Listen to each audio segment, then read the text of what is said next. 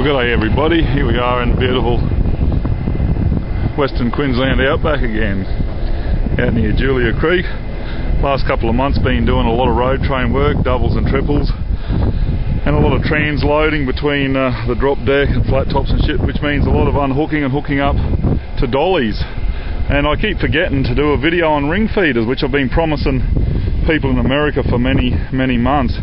So I decided that today I will. I saw a video that a fellow YouTuber made of how he hooks up his dog trailer to his tipper in America with the bloody pintle hooks and eyes that they use, a bit dodgy, and so I thought I'd show a video on ring feeders. Now, this particular dolly, or converted dolly as they're properly known as, is a pretty high bugger. It's really high on the turntable and also high on the drawbar, and because I've got the drop deck, which has a very low ring feeder, you can see the angle, it's angled down a fair bit, so it's not exactly dead straight on, but it'll do for this demonstration. Now, here's a ring feeder, guys. This is how we hook up our trailers. Or Ringfeder actually is the word, which means German for ring spring, I've been told. I don't speak German, but apparently that's what it means. And to unlock the pin on a ring feeder, you basically pull this locking wheel out. You can see that's in the unlock position there. You pull that out, turn it, and then you lift this handle, which releases the pin. You can see the pin there is in the up position, ready to be fed.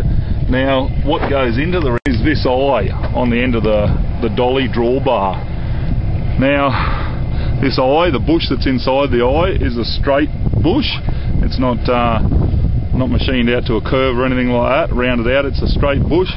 And what happens is, as you can see the angle that I've got it on here, as I back the trailer back, the taper on the bottom of the ring will rub against here. You always leave it a little bit lower, not higher, because it has to clear the pin.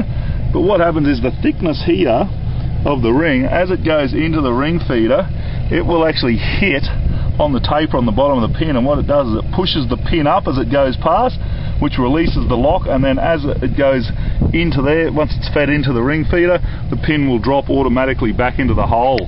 So I'll back and you can watch the way it works.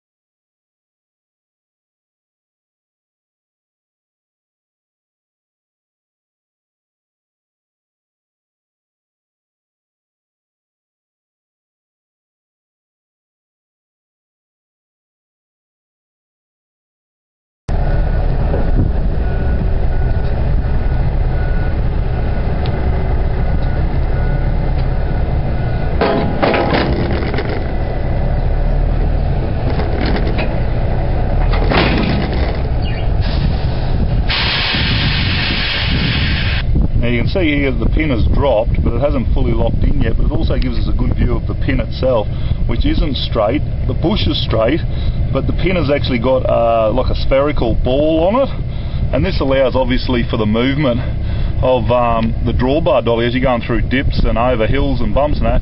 It's got to be able to pivot up and down and side to side and twist in all directions, and that ball allows it to do that. And also the ring feeder itself mounted to the trailer can actually swivel. This whole thing can swivel backwards and forwards from side to side, and it also swivels can go a full 360 degrees if you roll the trailer arse overhead, which I've seen happen where people have rolled their second or third trailer and the ring feeder's twisted completely upside down, but and doesn't worry about the trailer that it's attached to. So yeah, that's a ring feeder, guys. That's how they work. And you would have noticed that I had this block of wood holding the drawbar up to back under it to get it the right height. Well, it does actually have a drop down leg. Some people have adjustable legs. One of our dollies does, this one doesn't, and some people also have like a wind up jockey leg to get it the exact right height, which I think is a good idea. But yeah, because as I said, it's on a drop deck, and it's as you can see, it's a lot lower ring feeder than normal. They're normally up quite high, and that's why I had to use the block of wood to get the height right. So now when I pull forward, what will happen is that pin is spring loaded.